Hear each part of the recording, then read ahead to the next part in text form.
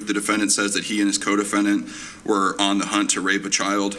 A convicted sex offender collapses in front of a judge as prosecutors describe a disturbing plan to abduct a little girl. Tonight, 2 men are in jail accused of 2 attempted abductions from this weekend. One victim, a 5-year-old girl, another 15. KETV News Watch 7's Delon Dillard was in the courtroom. He joins us live with what he's learned tonight. Delon.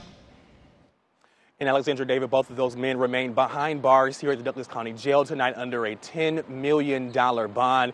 And county prosecutors say one of those suspects admitted to chilling details about the accused abduction. Robert Williams faints as prosecutors break down his accusations. He and Antonio Johnson face a slew of charges, both accused of 2 attempted abductions over the weekend in Benson. A 15-year-old says she's one of those victims. I felt scared. I felt like, is this like the last time I'm gonna see my brother and my cousins and my family? Douglas County prosecutors say Williams admitted the 2 tried to abduct a 5-year-old just minutes later. Her father heard the girl's screams coming from the yard.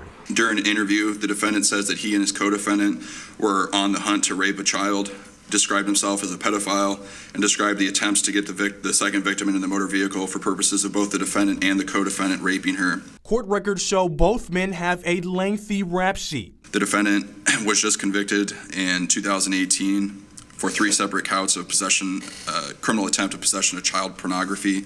He's on post-release supervision for those charges now. Williams and Johnson are now behind bars under a $10 million bond.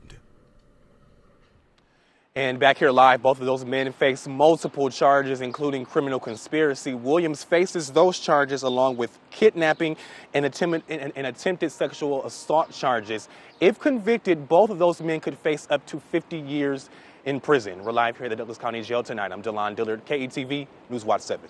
All right, Delon, thank you. And this man is in jail tonight. Prosecutors believe Kevin